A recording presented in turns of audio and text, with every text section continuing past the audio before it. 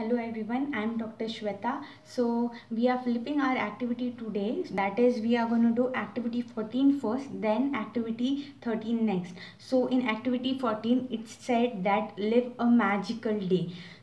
Take my today's words to your core, to your DNA. That is, one day well lived is gonna change entire your life, is gonna be a turning point for your whole new world.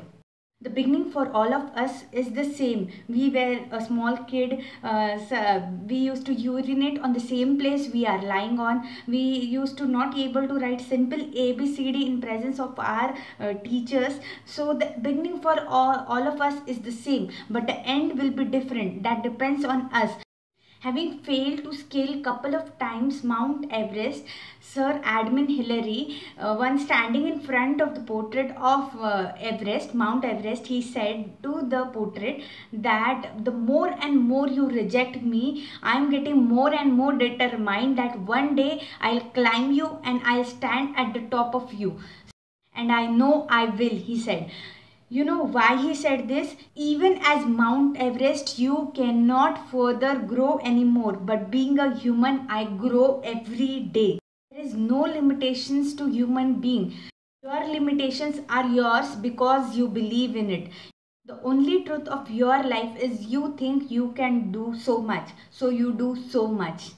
Only when you realize that you are a being of limitless possibilities, the days and the years you have lived till now are only for the preparation of what can unfold from you hereafter.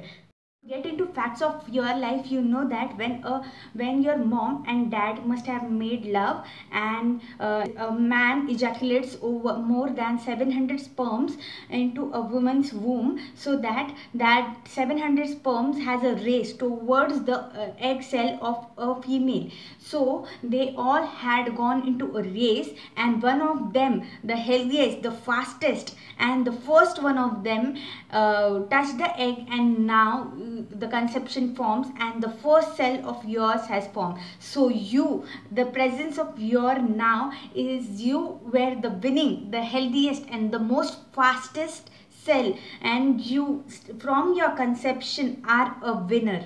You are the one who is having immaculate capabilities. Look, atomic energy is one of the form of energy which is very powerful. It can either used in a creative form to generate electricity for an entire nation, or it can be used to destroy an entire nation. So it's in your hand to how to use your potential to the fullest.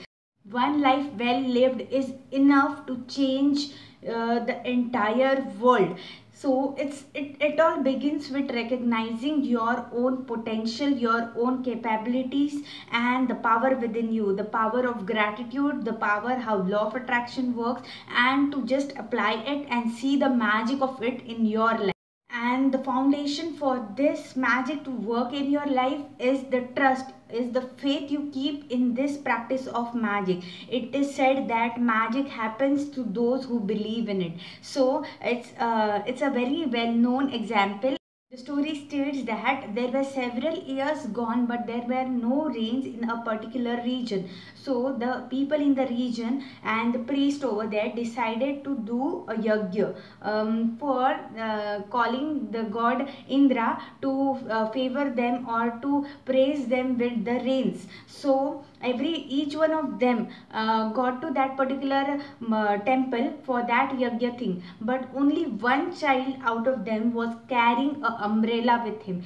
So it proves that only boy had a trust upon this practices, that this practices will bring rain into that particular region. That kind of faith or that kind of trust you need to have upon these practices what we are doing day and night.